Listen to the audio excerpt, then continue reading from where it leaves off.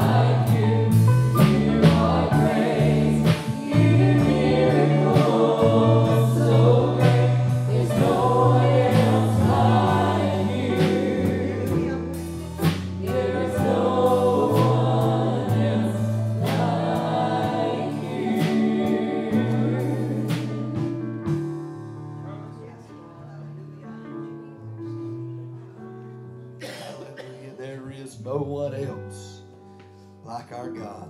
Hallelujah. He is great and greatly to be praised.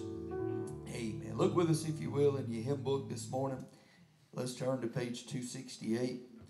Sing, I am on the battlefield for my Lord. A flat.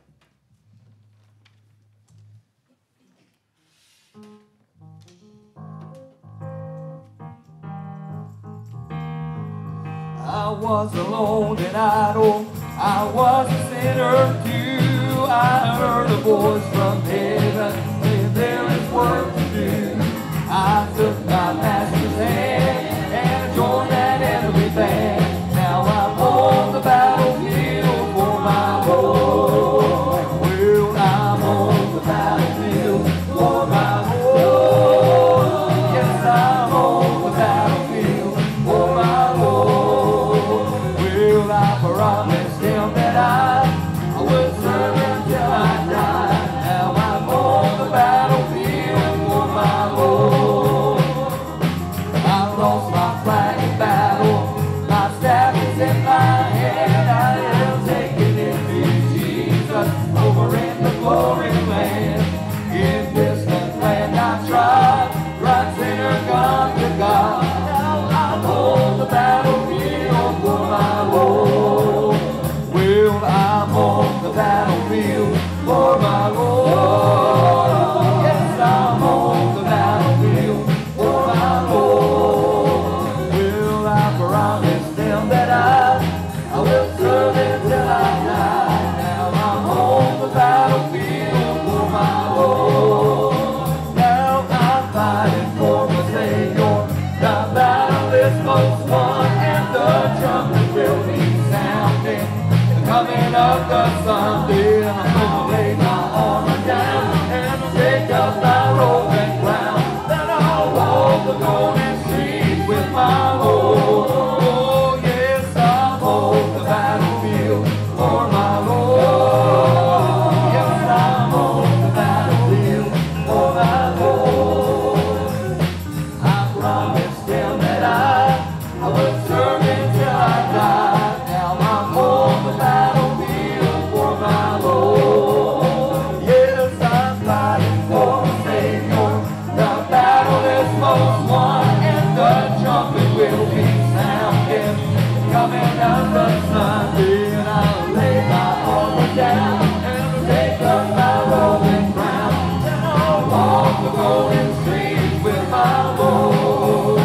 Well, I'm on the battlefield for my Lord. Yes, I'm on the battlefield for my Lord. I promised him that I would serve until I die. Now I'm on the battlefield for my Lord.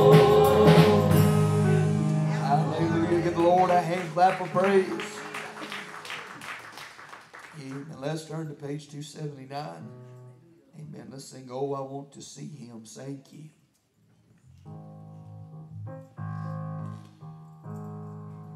As I journey through the land, singing as I go, wanting souls to Calvary, to thy crimson flow. Well, many arrows pierce my soul from without within, but my Lord leads me on through with thy must win. And oh, I want to see him, look upon his face.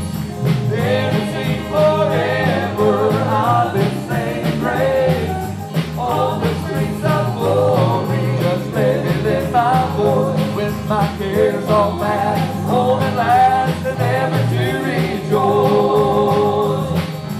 When in service for my Lord, God may be denied, but I'll cling more close to him.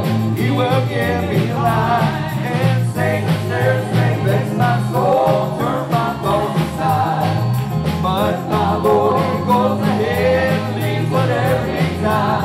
And oh, I want to see him, look upon his face. There is king forever, I've been saving grace. On the streets of glory, just let me lift my voice. With my cares all past, home at last, and never to return.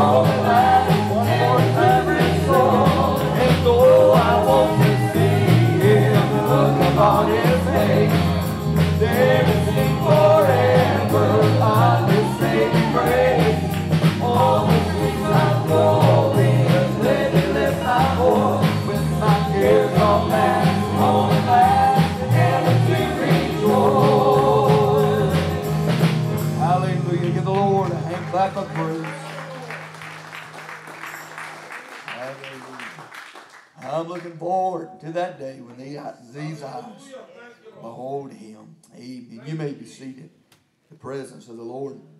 Again, let me say how good it is to have everyone with us in the house of the Lord this morning. Appreciate your faithfulness. Again, if you're visiting with us, just remove the visitor tag and have church with us this morning. You won't be out of order by worshiping Him. That's what we've come to do in this house this morning. Amen. I'm going to ask our ushers if they will to come at this time, wait upon the congregation. And I'd like to just briefly mention this morning while they're coming, after the altar service this morning, there's going to be some announcements that are shared and given. And so if you're home folk, please stick around with us for a few moments after the altar service this morning to share some information with you. And for just a time of prayer together again before we leave. So that will be coming briefly after our altar service this morning. So ask Brother Homer, if he will, to pray over the offering this morning. Dear Heavenly Father, Lord, we thank you for all that you've done for us, Lord, for all the mercies and grace you bestowed. Thank you, Lord, for the provisions that you bestowed, oh Lord. And Lord, we pray to bless it. In the name of Jesus, we pray. Amen.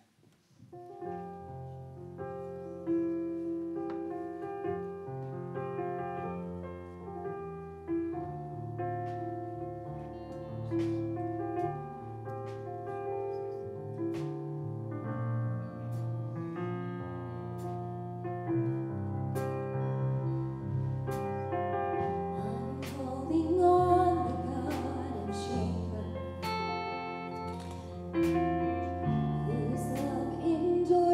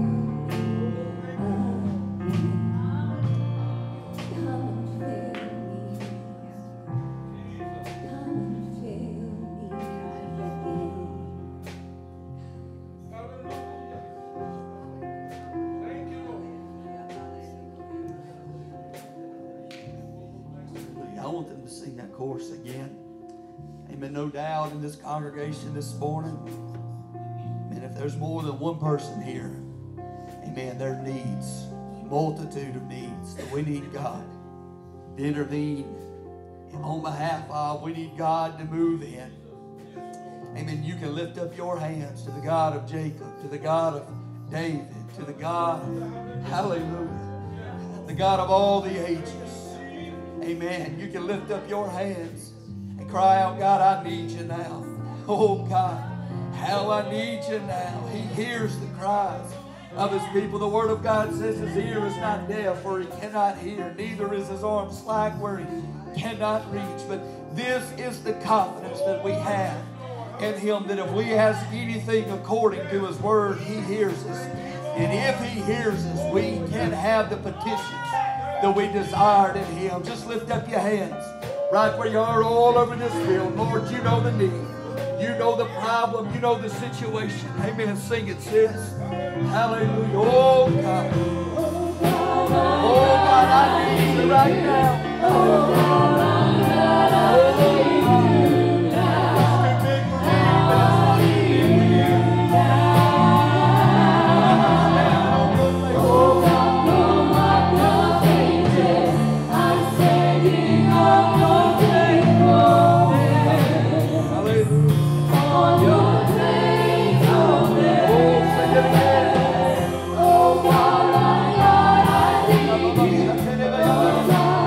God,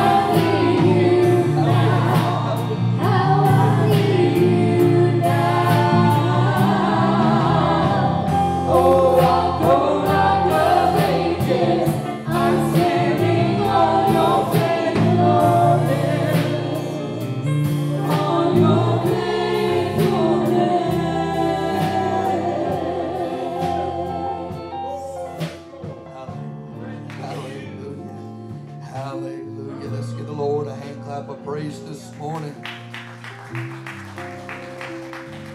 Hallelujah. He is a faithful God.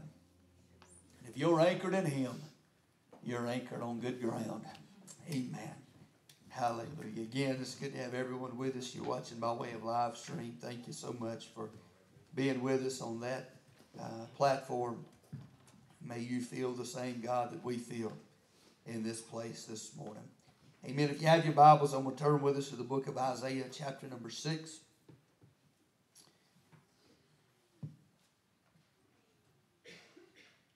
I'm going to read from a very familiar passage of Scripture this morning. But I sought God diligently for what He would have us to say this morning.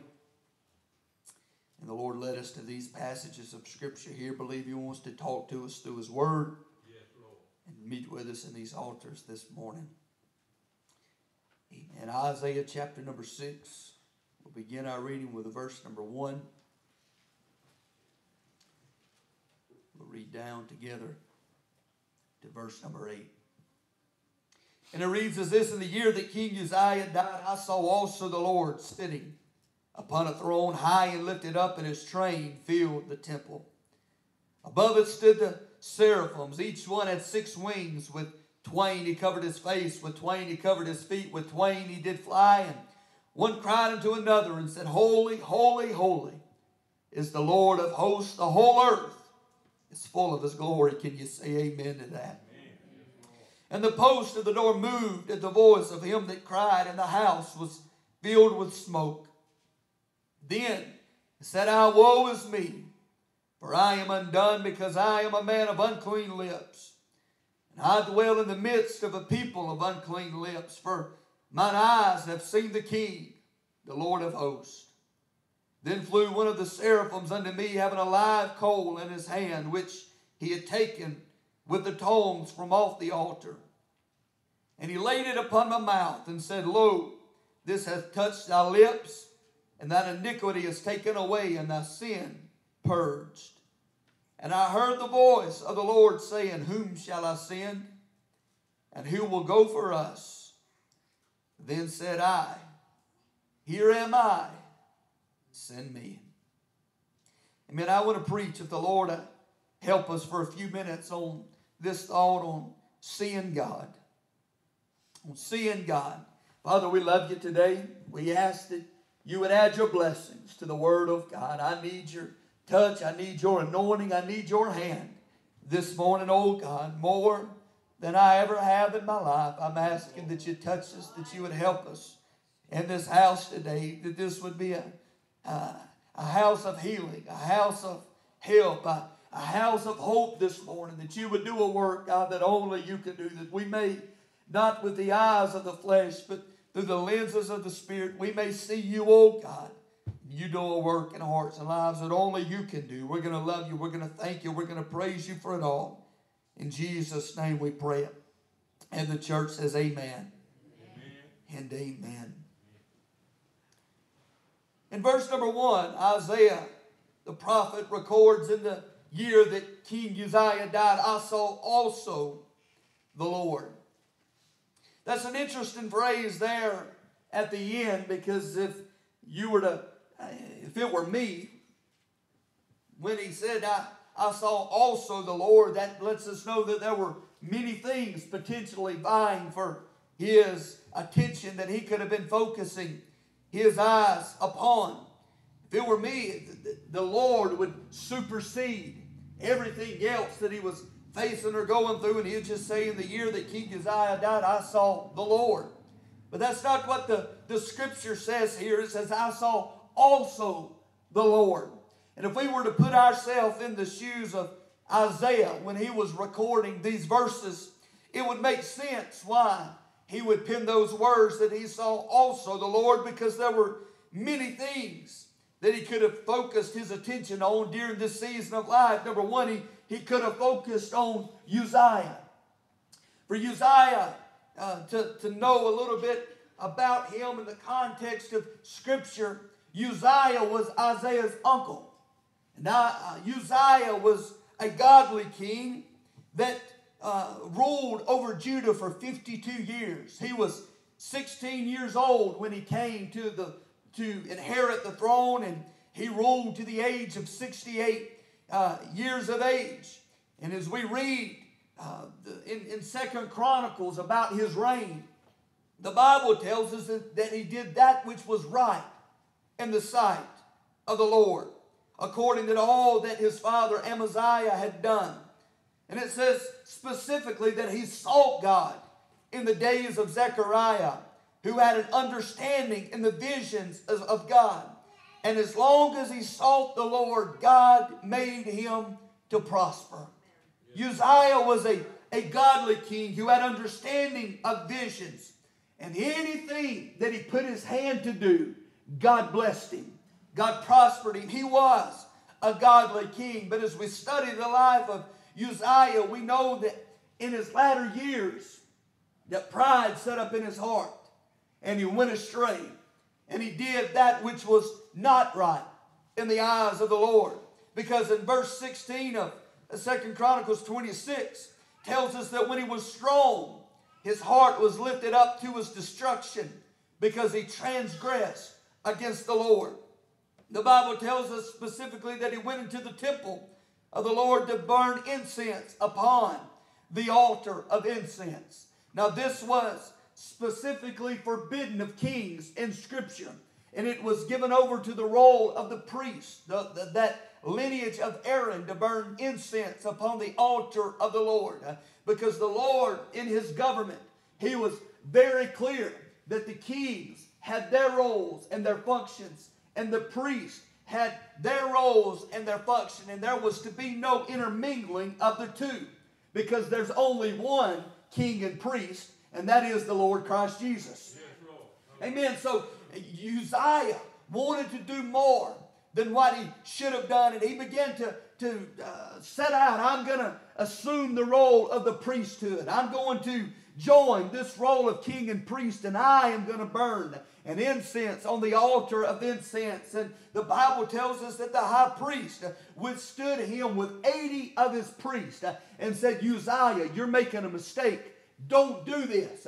But Uzziah went ahead, and 80 of the priests could not stop what Uzziah was trying to do. And as soon as he picked up the censer to burn incense, the Bible says that God smote him in his forehead with leprosy. And Uzziah, although he had lived right for 68 years of his life, God honored him and God blessed him. And everything that he did, he bore the reproach of leprosy, a sinner. And he died a leper because of willful disobedience before God. Amen. Uzziah, in that moment in time, he was a leper. He was cut off from all the people, cast outside of the camp. In that day, he lost his reign, and Jotham, his son, began to reign over the king's house. So Isaiah sitting here, the nephew of the king, he just lost a godly influence upon his life. And no doubt his heart was broken. He could have fastened his eyes upon Uzziah. He could have focused on the failures of Uzziah, how he started out well but finished in disgrace. He could have focused on the pain of losing a loved one, watching him fall and die alone. No doubt this had to be painful. He could have focused on his own doubt, where he said, God, if this man Uzziah was, he was godly, he was a godly influence on my life, and if he failed, how in the world am I ever going to make it? How in the world am I ever going to live it? If this man who the Bible said God prospered everything that he touched, amen, if he died in disgrace and died a leper, how is there any hope for me? He could have focused on what he was going to inherit. Could the king have left me some money? Could he have left me a position in the kingdom? What is in it for me? He could have turned introspective and looked to his own reign and his own power and prominence. Amen. He could have lived in fear, wondering, is Jotham, when he assumes the throne, is he going to have have all of my family killed, as did others kings did when they assumed the throne. Wanted to wipe out all of those that were a threat to the reign. There were many things Isaiah could have focused his eyes upon and looked at in this moment of time. But thank God, instead of focusing on those things, he focused on his God. Instead of focusing on all of the things that natural man could have and should have focused upon, he went into the temple searching and went into the temple seeking after God. And I can tell you, folks, when you're seeking and searching for the answers of life, the house of God is always a good place to start. Amen. When you're facing perplexing situations and you're dealing with hurt and you're dealing with own personal turmoil and you don't know where to go and you don't know what to do and it seems like there's more questions in life than answers, follow this man's mold. Find yourself in the house of God, seeking the face of God, searching after the heart of God. It will never lead you wrong. Hallelujah. Found himself in the house of God, seeking after God. He couldn't rely on what Uzziah had told him about God. He couldn't rely on what the priest had told him about God. He couldn't rely on rumors of what other people had said for God. He had to find God for himself. And I can tell you, every man must come to the same conclusion in their life. We must have a revelation of this God for ourselves. Thank God for good preaching that we sit and we listen to. Amen. When we hear, amen, messages that is Christ-centered. Amen. Preaching God in his fullness. Amen. Thank God for godly teaching and doctrine that we know to be true. But there must come a point in time in each individual life when we see God for ourselves. When it's not just a preacher preaching to us about what they know about God. We have to have an experience with God for ourselves.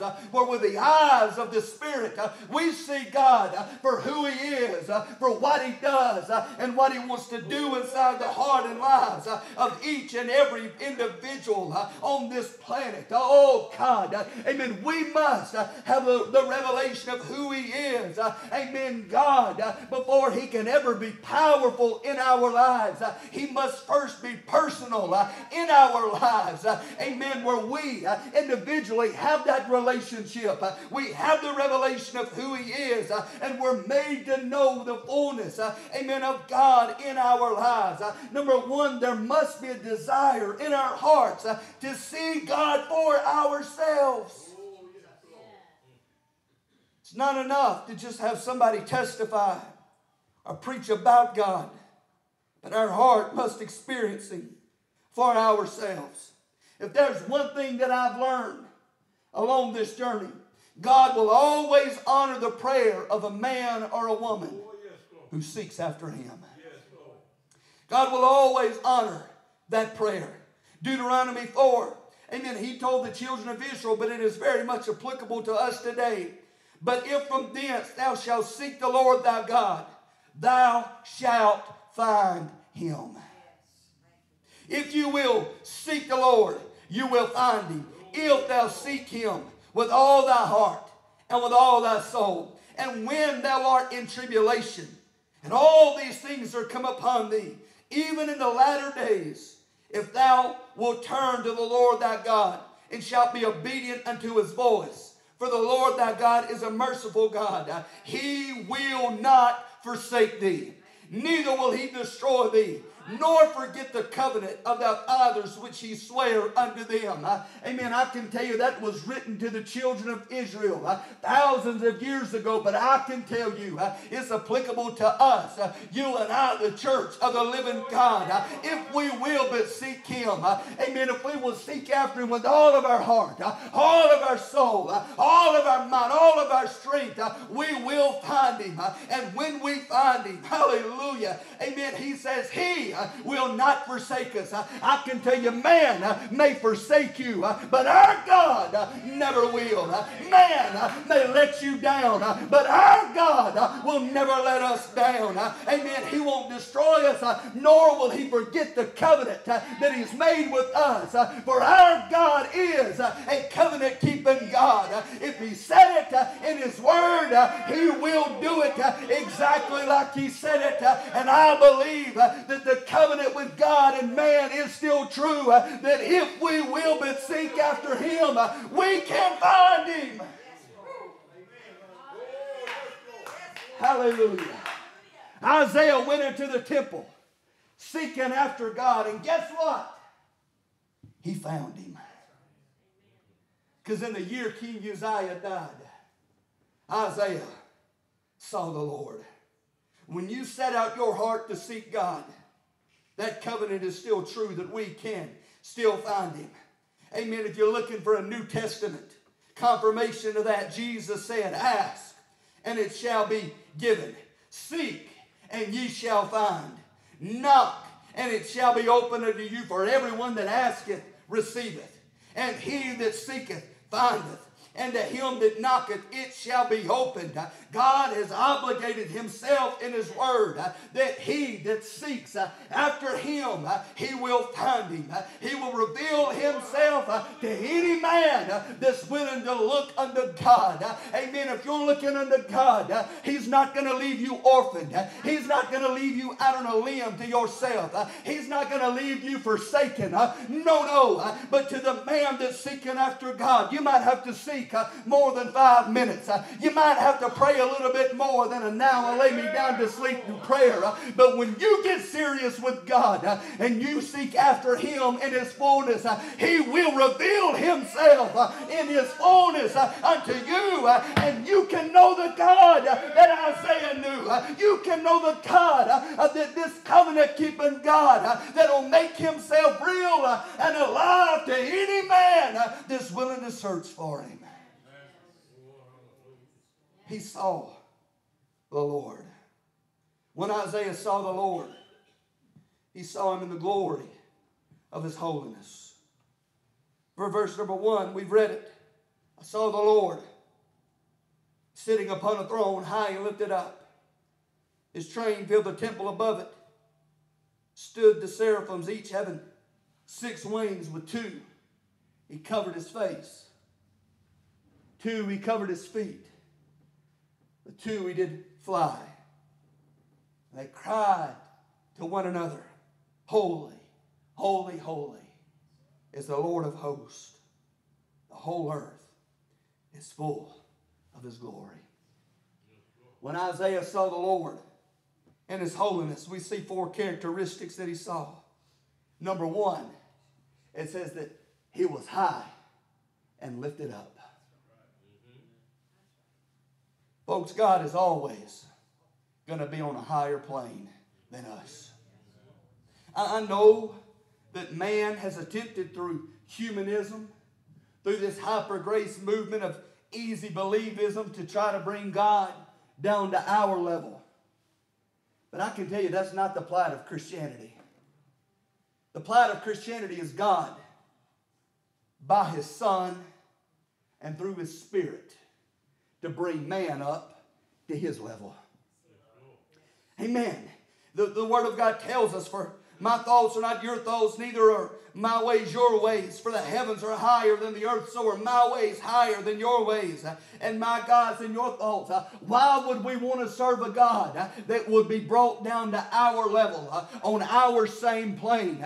Amen. To be reduced down to the same things that you and I face. Amen. You and I. Amen. What we experience.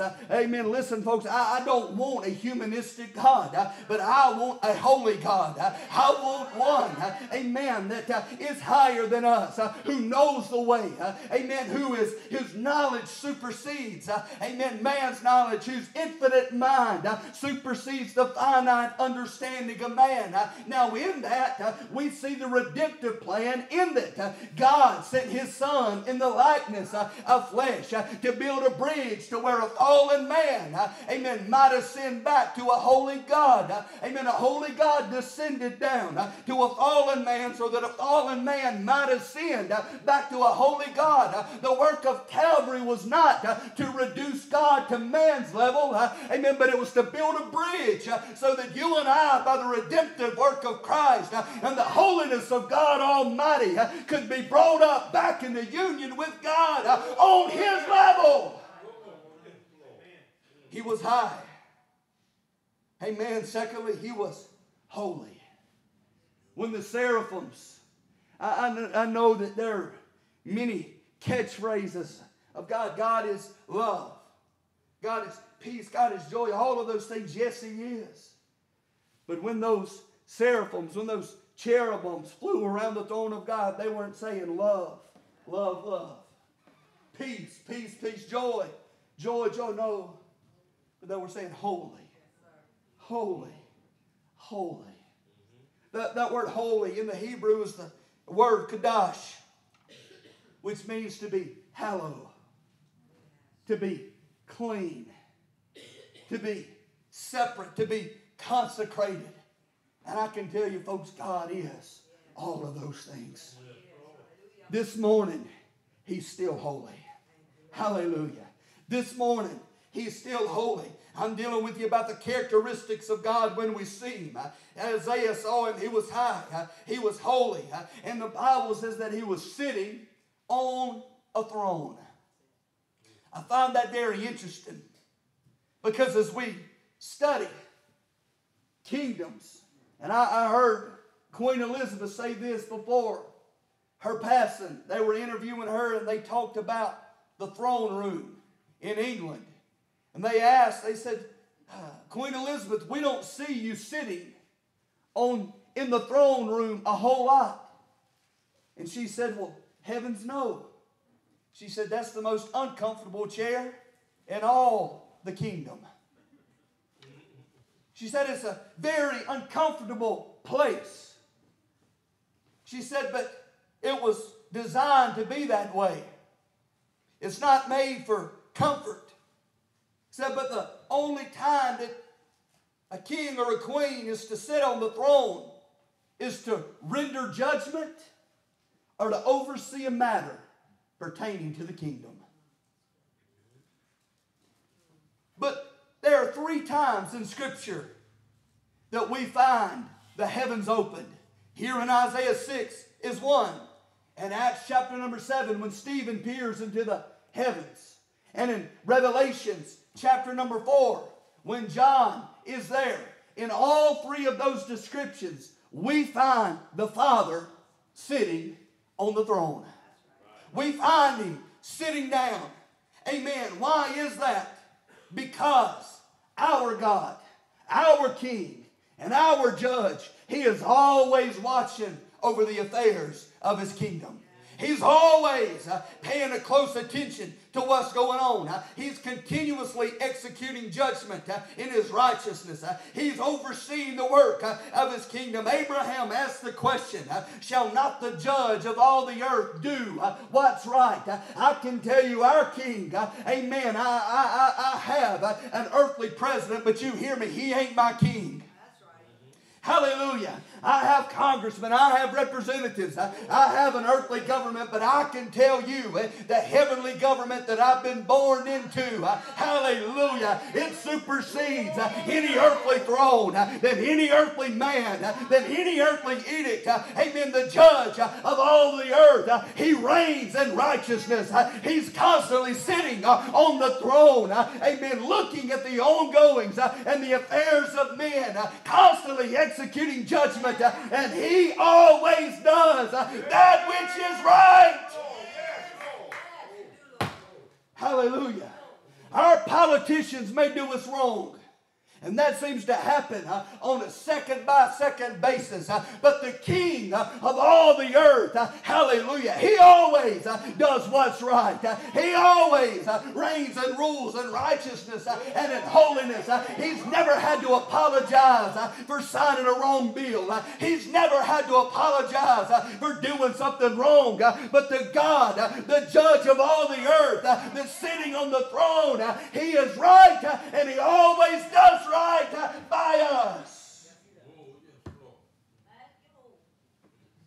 Isaiah, characteristics of His holiness. He's high. He's holy. Sitting on His throne. The Bible says His train filled the temple. Several years ago, I heard a preacher preach this, and it stuck with me.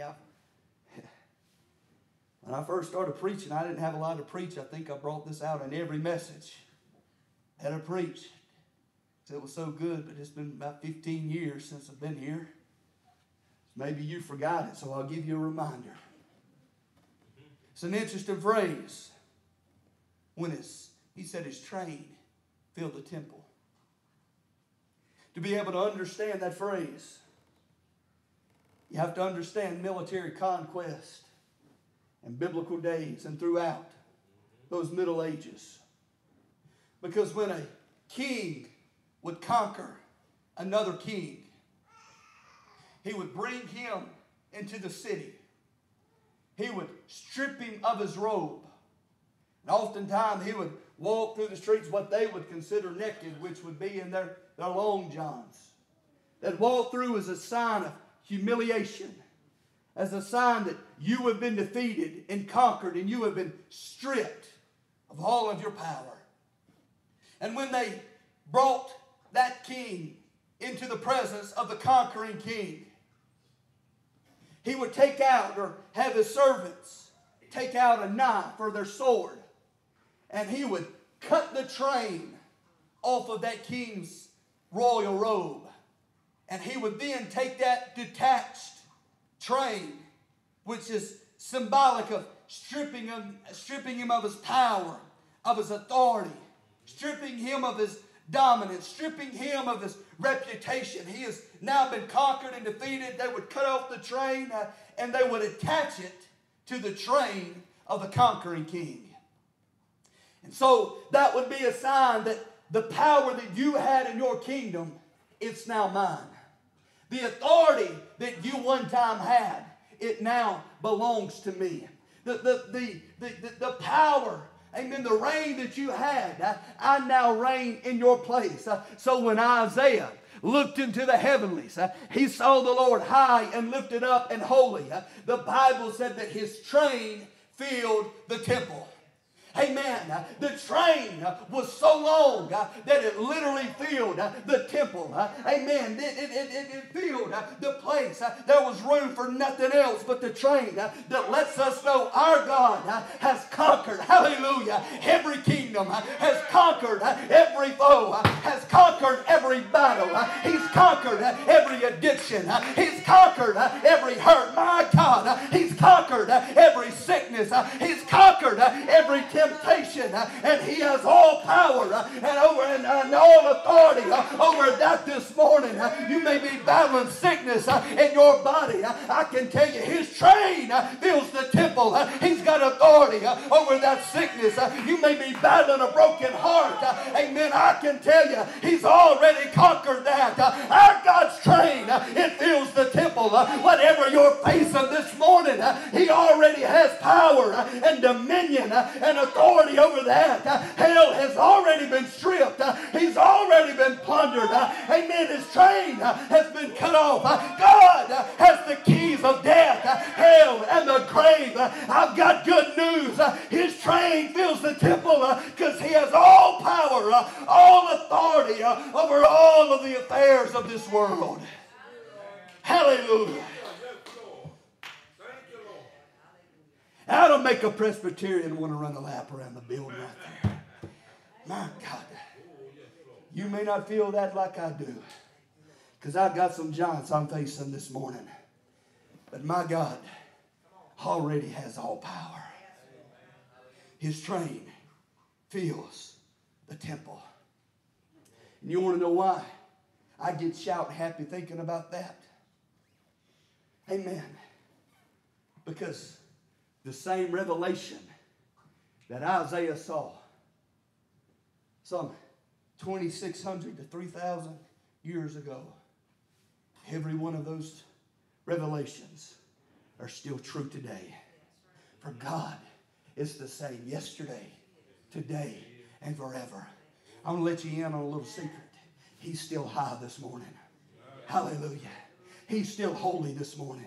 He's still sitting on his throne of righteousness and ruling in holiness. Hallelujah. And his train still fills the temple. I know we may have, amen, some temptations, and we may have some trials that are unique to us that you think Isaiah may not have had. Amen. There is nothing new under the sun. It's the same devil. It's the same temptation. It's the same test. And it's the same trials. But just as much today as then, God still has all victory. Hallelujah. God still has all victory in his hands. His train still fills the temple. And whatever you need, he's got the answer for.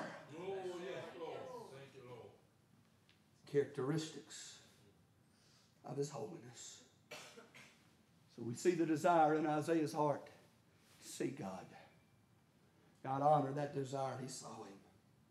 When he saw the Lord, he saw him and the truths of his holiness.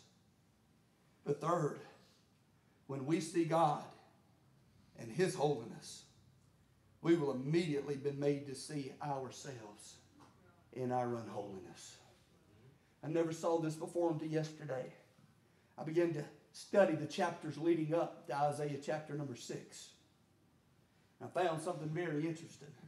As a reminder, Isaiah is a prophet. He's a preacher. In Isaiah chapter 3, number 11, he says, "Woe unto the wicked. The reward of his hands shall be given him." In Isaiah 5, we find 6 woes that he pronounces in judgment. Woe unto them that join house to house, that lay in the field. Woe unto them that rise up early, that they may follow strong drink. Woe to them that draw iniquity with cords of vanity. Woe unto them that call evil good and good evil. Woe unto them that are wise in their own eyes and prudent in their own sight. Woe unto them that are mighty to drink and men of strength to mingle strong drink. He was a man, a preacher, that would bust your hide, hang you over hell. Woe unto you. Woe unto you. Woe unto you. He was a preacher with a backbone. And I want you to notice something. When he saw God and his holiness, when he saw God receive the revelation, the holiness of God, he cried woe. But he didn't cry woe unto them. He said, "Woe is me. Woe is me." Because when we see God in his holiness, we see us in our unholiness. When we see God and his righteousness, we're made to realize that our righteousness, the Bible says, is as a filthy rags. Amen. There's no way that we can measure up. When he saw God high and lifted up, he was consciously aware of just how low he was and just how much he needed God. You see, church, when we see God, other shortcomings won't be put on display, but he will shine the light onto the faults of his own heart, of our own hearts. Amen. And we, like Isaiah, will be made to realize, woe is me. Woe is me, for I am undone. Amen. I heard Brother Kenny Morris say one time, he was praying a prayer. Amen. Thinking, Lord, show me my heart. Show me my heart. And he said he saw a vision of his heart, and he didn't like what he saw. Amen. He said he saw his heart, but in the bottom quadrant of his heart, there was a black spot that was there. And that black spot was small, but it began to branch off, and it began to grow. And he began to seek the face of God and say, Lord, what is that spot? And God called to his remembrance. Years ago, a man had done him wrong, and God spoke to him and said, you hate that man. He said, Lord, I'll admit to you, I don't like him none. But I don't hate him. He said, yes, you do. You've let this thing fester for years, and you've never made it right. Amen. And God said, before you will ever grow in me, you've got to make this thing right. Amen. He began to weep and cry, and he repented over that. He went to that brother, amen, that had done him wrong years ago, and he said, I just want to let you know, God's dealt with me. I've harbored bitterness. I've had bad feelings against you. And my heart, I forgive you, and I want to make this thing right. They wept, they cried, they reconciled. He went back to the altar of prayer. God showed him his heart again, and he saw that black spot as it began to shrink. Amen. And God took it away. I can tell you, folks, the Bible said that the heart is deceitfully wicked, and who can know it? It matters not how high and how holy we think we are, and how much we pronounce woe unto others, and say woe, woe, woe unto you. When we get into the presence of God, and he shines the light on us, we will come to the same conclusion as Isaiah and say, woe is me, for I am undone. I am a man in need of grace. I am a man in need of mercy. I'm a man in need of redemption. And God, I must have you. Said heart, deceitfully wicked. Who can know it? That word, desperately wicked, is interpreted mortally sick. Our hearts as human is mortally sick. If you don't believe it, this ticker has an expiration date. And there's going to come a day when it's going to expire. Just as sure as there's a date on a birth certificate, if the Lord tarries his coming, there will be a date on a death certificate. Amen. To where this heart expires. It is mortally sick. It's mortally wounded. It's flesh-bound. It's earth-bound. And if we're going to do anything for God, if we're going to make a difference in this world, we must have him. We must come to the end of ourselves and say, Lord, amen, my heart is mortally wounded. I'm flesh. I'm sinful. I need the remedy. I need you.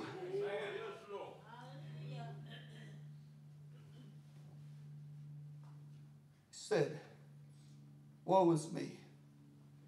That phrase in the Hebrew, woe is me, means I am worthy of death. Here's a preacher who's preached to others for 5 chapters. But when he sees God, he said, Lord, forgive me. I'm worthy of death. Woe is me, for I am undone. That word undone, it means to be dumb or silent. He said, Lord, I'm worthy of death, and I have no words. I've been preaching to others for 5 chapters. But Lord, when I see you and your holiness, I see me and my unholiness. And Lord, I've got nothing else to say. I've got nothing to give anybody. I can't go another step the way I've been going. I can't preach another message. I can't sing another song. I can't teach another lesson. I can't testify again. I'm undone. I'm unworthy. Amen. I'm worthy of death. And Lord, the words have escaped me. I have nothing else to say. In other words, as I said, in the light of your holiness and in the condition of my heart, I can't preach. Nothing I can say will lead me to fix this utter chasm between God and man. We're altogether different. You're higher than me. You're holier than me. And there's nothing I can do in and of myself. There's no words. There's no intellect. There's no knowledge. There's no understanding. There's nothing I can do to reach to where you are. And the fact of the matter is, folks, that this is a microcosm and the reality of Every single one of us. The Bible says that we have all sinned and fallen short of the glory of God. We are all worthy of death. We're all worthy, amen, of death. Amen, we're all undone. If anybody could say I'm a good man, I'm all right, it was Isaiah. He was a prophet. Amen, he was a preacher. He was of royal seed, the lineage of the king. Amen. People were to look at him and think, this man has it all together. This man is all right. But in the light of God's holiness, he said, nothing, amen, can fix this. I am worthy of death.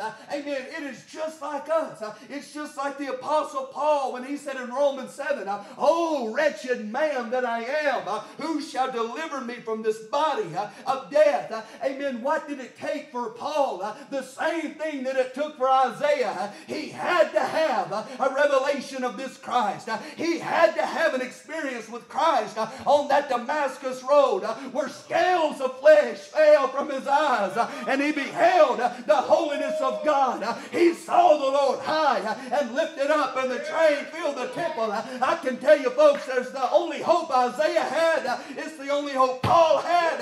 And it's the only hope you and I have, that we have a revelation of this Christ, that he becomes personally alive unto us, and that he reconciles us from the wretched fallen state of sin back into the splendor and the majesty of his redemption and his true holiness by Christ Jesus. That is our only hope.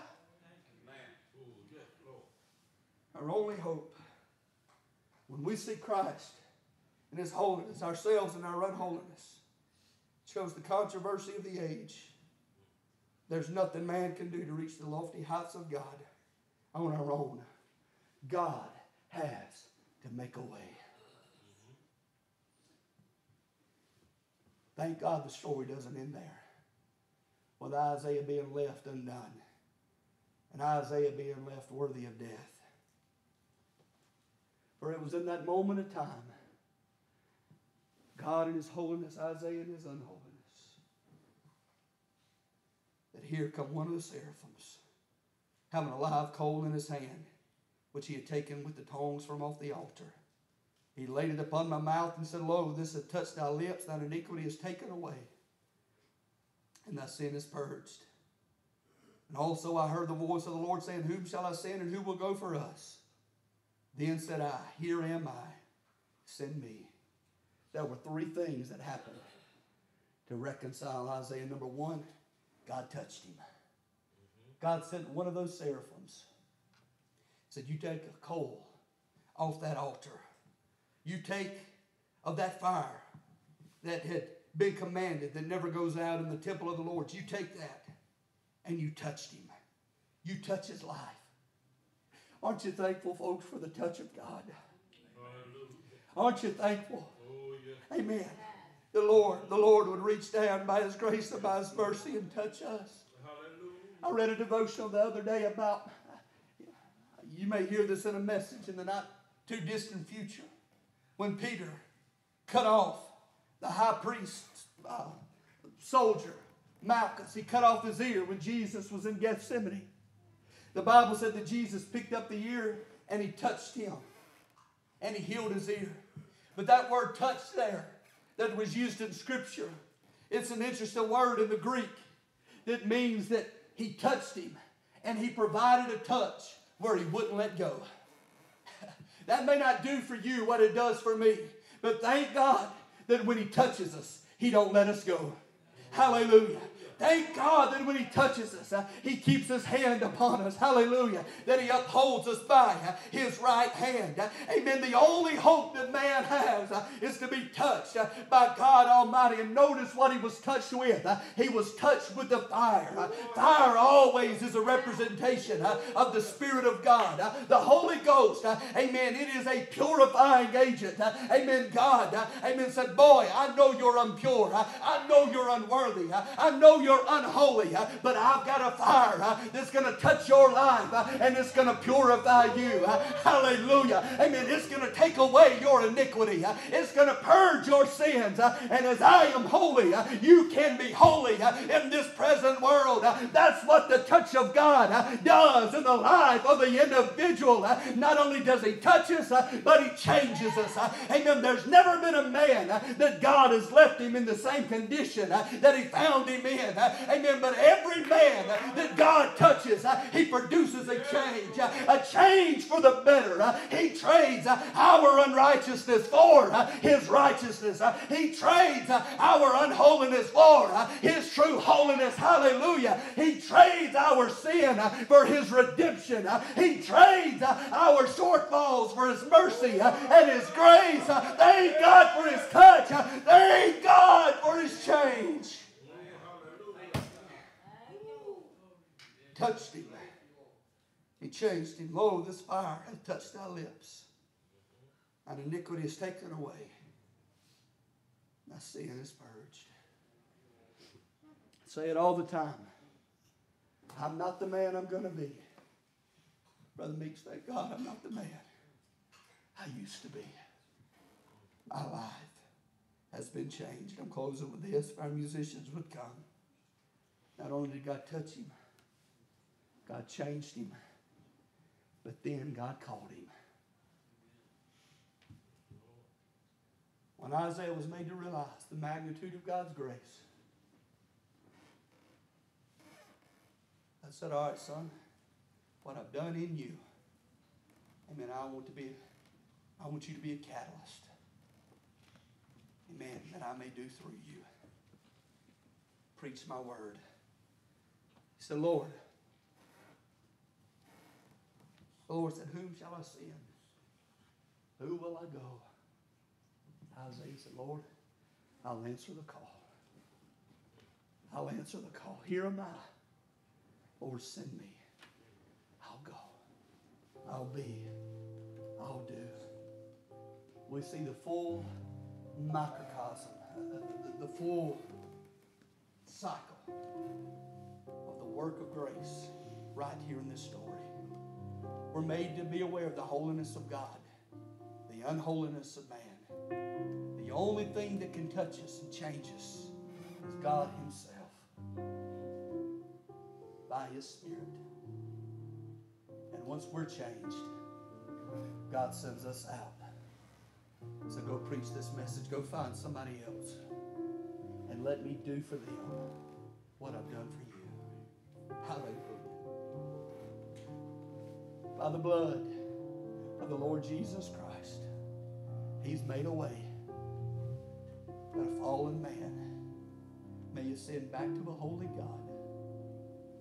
Physically, I don't have to have a coal off of the altar to touch my lips, burn my lips. No. Jesus took care of that on the cross by His blood. I put my faith in that shed blood. I'm washed. I'm cleansed. But I can tell you spiritually, folks, we've got to have that purifying agent, the purifying work of the Spirit. Amen. That makes us as He is. Hallelujah. Seeing God this morning. I know that there's many different things in this world that we could fasten our eyes upon, and there's many voices. There's many things vying for our attention. But this morning, could we focus our eyes upon the one thing that's right? Could we, like Isaiah, shut every voice, shut everything, close the door on everything else, and say, Lord, I want to see you. Lord, I want to see you. I've got to have you. I've got to have a touch. Woe is me, Lord. I need you. I need you to do a work in me. Amen. I believe God wants to do it for us this morning. Amen. When we hit these altars this morning, let's hit God. Or let's hit them with the mentality and with the urgency. Lord, let me see you. Let me see myself. And Lord, do a work in me. Whatever you have to do. Lord, reconcile me back to you. Lord, let me be holy in every area of my life. Not just, God, outwardly, but inwardly. God, not just in one area, but in every area of my life. Make me holy as you're holy. Make me pure as you're pure. Make me righteous as you're righteous. Do a work on me. It starts out, folks, with setting your affections on things above, with fastening your eyes upon this Christ. Amen. That He may reveal Himself. Amen. In His majesty and in His splendor. If you're here and you're lost, amen, He's the answer. If you're here with questions, He's got the answer. His train fills the temple. All power is in His hands. Whatever you need, the answer is Him. He's yea and He's amen. Stand with me all over the building. We're done this morning. Father, I love you. I pray, oh God, for the next few moments in this service, do the work that only you can do in every heart and every life. God, my prayers that every individual can leave here saying, I've seen the Lord. God, if they see me, they've gained nothing. They just hear me, they gain nothing. But Lord, if they see you and if they hear your voice, they gain everything this morning. I'm asking, Lord, reveal yourself. Reveal yourself, God, on a deeper, more personal, more intimate level than ever before. That we can leave saying, I've received Him. He's touched me. He's changed me. And I'm going to walk this walk. I'm going to obey His voice. I'm going to answer the call. Be all He wants me to be. Do all He wants me to do. Amen. Well, no matter where you are on the spiritual plane this morning, could you join this preacher in the altar? Could you join this preacher in the altar this morning? And allow God to work. And allow God to move. Allow God to touch, to change. Allow God to heal. Allow God to help. Allow God to breathe. Allow God to heal, to feel whatever He desires to do. Hallelujah. Let's come looking for Him. Let's come searching for Him. If we will but seek for Him, we will find Him, saith the Lord. Hallelujah.